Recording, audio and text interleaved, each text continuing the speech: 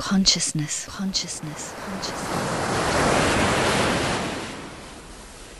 is like the ocean. The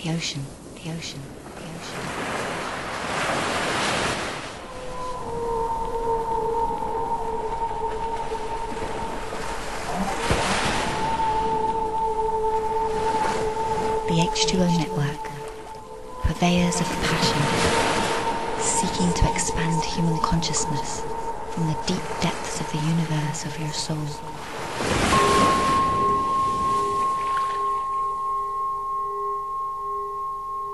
And welcome to the H2O Network. This is your host, Dia Nunez, broadcasting live from New York City. I'd like to welcome everyone in the chat room, everyone on the phone lines, and to everyone who will be listening to this via the archives later on. Family, make sure that you go to the H2O Network profile page on Blog Talk Radio and download us via iTunes. That's right. You can take us wherever you go. You can catch up on everything that's happened in 2011 and all of the wonderful and beautiful things that are happening on the H2O Network in 2012. Many fascinating individuals, tons of people who are innovators and bringing new perspectives to our human reality. Also, family, make sure that you go to the H2O Network website at the h2onetwork.weebly.com. That's the h2onetwork.weebly.com. You can also email me at the h2onetwork@gmail.com. That's the h2onetwork@gmail.com. And of course, family, you know that we're shaking it up on Facebook and all of these social networks. So type into your search engine DIANUNEZ. That's me, your hostess with the mostest. I have two profiles, friend them both. We have so many things that are percolating on the burner this year, dealing with the elders and educators and research that is not really percolating out in the mainstream media, if you will. So make sure that you friend us. And also, if you are a creator and an innovator yourself, make sure you email me because we want to know about what you're doing. We want to share your purpose with humanity at this point in time. We don't have time to sit by the sidelines, if you will. So if you're an artist or a creator and you'd like to contact me, please do, because we want the family to know what you are and what you're doing. Also, we're on Google+, we're on YouTube, and of course, you know, we're tweeting away with all of the esoteric beings, conspiracy theorists, shamans, scientists, academics, you name it, we're doing it. So type into your search engine the H2O Network, and you'll be able to find us there. Family, you know, well, first, this is the H2O Network. So you know that we talk about environmental issues of all kinds. And this next guest, I'm really honored to have him on the H2O Network and to spend time with us. Dr. Dickson Despommier. He has been called and coined the father of vertical farming. And let me give you a little information about him. He has spent 38 years as a professor of microbiology and public health and environmental health sciences at Columbia University, where he won the Best Teacher Award 6 times. In 2003, he was awarded the American Medical Student Association Golden Apple Award for teaching. He has addressed audiences at leading universities, including Harvard and MIT. He has also been invited to speak at the United Nations. In addition, he has been asked by governments of China, India, Mexico, Jordan, Brazil, Canada, and Korea to work on their environmental problems. Family, this is, I tell you, this past week, I've been doing research on this wonderful individual, and it's just, it's amazing. Some of his ideas, very revolutionary, and very innovative. And this is, we can create our own reality, family. All it takes is one beautiful idea, if you will, in order to change our reality. And this is exactly what Professor Dickson is doing. And he's bringing so much to the forefront. I just heard him speak on a video with TED, one of my favorite organizations, because they really highlight individuals in their innovativeness. So buckle your seatbelts, make sure you're nice and cozy. You have your cafe con leche and your agua, and you're nice and cozy, because we're going to talk about these environmental issues and a possibility of a solution to what we're going through. Professor, I hear you on the line. How are you? I'm fine. How are you, dear? I'm doing wonderful. I hear you giggling on the line. You're too cute. You're too funny. Well, you know, my mother and father thanks you for all those nice words you just said. Well, it's very true. I mean, we pride ourselves at the HO Network for really highlighting innovators, and people are really thinking outside of the box, because this is what it takes in this day and age, because we live in an indoctrinated paradigm of gloom and doom. Exactly. We have the power within our being to take that seed of imagination and to spread it wide and to be innovators. And this is exactly how I see you and your work. And I'm really, really grateful for that. So thank you. Oh, you have to thank 106 other people, too, then, because I've published a book on this subject that you mentioned, vertical farming, and in the back of this book, I briefly acknowledge a major contribution of, as you put it, family. This was my family. I lived with these people for 10 years, not the same people. My family kept changing from year to year, but they acted as a family, and they grabbed this idea and they ran with it, and they sort of dragged me along with it. It's brain power of 107 people thinking about the same thing for 10 years. That's what I'll be talking about. Well, since you said that, I don't know who you are, completely family, but thank you for your contribution, because this is what it takes, and this is very, very important. And first of all, before we really delve into the issues that you present to humanity, what is vertical farming, if you will? Well, I'm so happy to be on your show today rather than, let's say, 2 years ago, when if you would have asked me what the vertical farm was, I would have had to tell you what I thought a vertical farm was. Today I can tell you what a vertical farm is.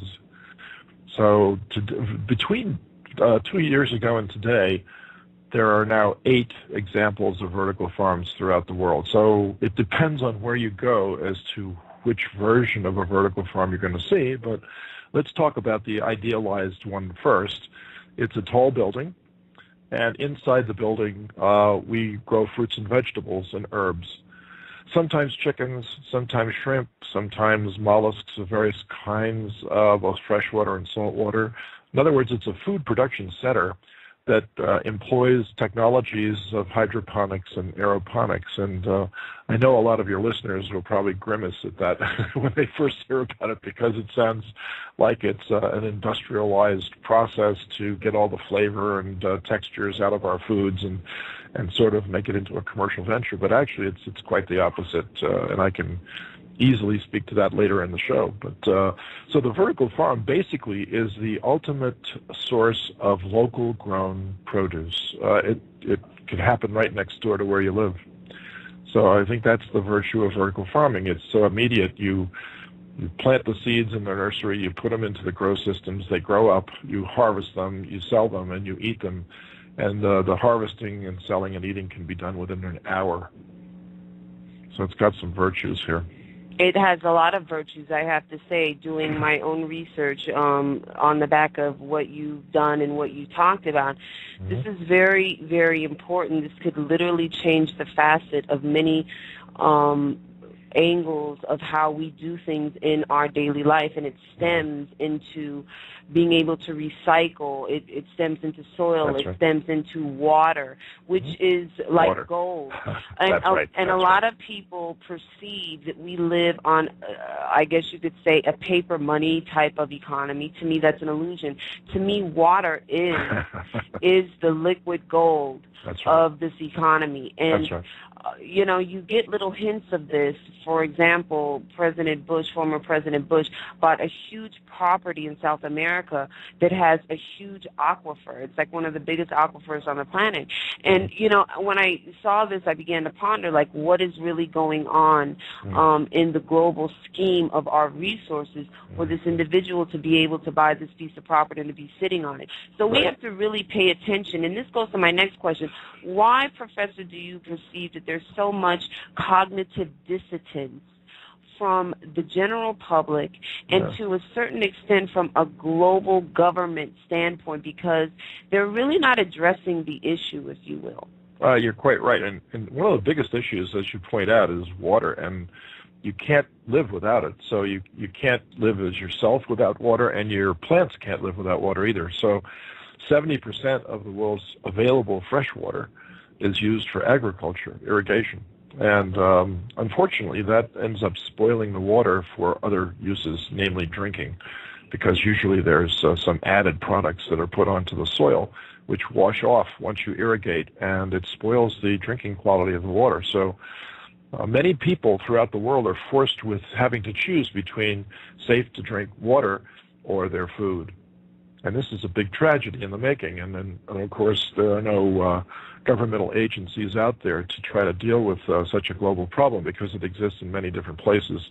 The best way to deal with it is to try to work out another way to use that water for a more efficient way of growing food and save more of it for us to drink. And in fact, as we speak, I know you can't see this because I'm sitting in my office at home, but my screensaver has an enormous vistal view of the coastline of Yucatan in Mexico, and I'm looking out at the ocean right now, and I'm thinking, what a wonderful planet this is. It's got gorgeous beaches and beautiful palm trees and all this water, but a lot of that water out there is not drinkable and not usable. So we really don't treasure our resources the way we should, and I totally agree with what you're saying.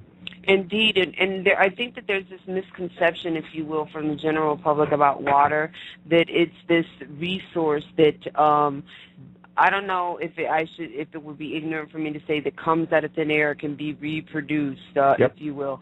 But the fact of the matter is that the water gets recycled, and the same water that the dinosaurs drank is the same water we're drinking. Hey, there you go. So it's not something that can actually be replenished. It just gets recycled. That's true. And I perceive also that we're not even. I believe that the planet only has access to 2 to 5% of the real reserves of water, if you will. It's all tapped up in glaciers. That's right, or salt water. Absolutely. So this can really solve our issues, if you will, in a multitude of areas. Now, what is commercial farming as far as water really done to the essence of groundwater, to the essence of soil, and what is the damage that it's doing? Well, the poster child for that one is California, without a question. California has, over the last 60 to 70 years, gone from a marginal agricultural state to the major food producer for most of the United States and for many parts of the world as well. If your listeners will recall, I mean, some of them must be as old as I am, so if you think back to the late 1950s and early 1960s, when California was first coming up to speed with regards to how they produce their food, you can remember a lot of deals that California made with the state of Colorado. The Colorado River forms a major source of water for the irrigation projects in California. So they made a deal in those days with the state that appeared to have so much water they didn't know what to do with it, so they gladly sold it to California. And that began the most ambitious irrigation project, I guess, that the Earth had seen up to that point. The northern half of California, and I'm not going to make this a long presentation, but just to say that the northern half of California drains through the Sacramento River drainage system. There are two rivers that lead into the Sacramento, the San Joaquin, and another river that I'm blocking on the name of right now, but everybody would recognize the name if they went to the map and looked it up. But the southern half of California has no drainage. There's nowhere for irrigation water to go.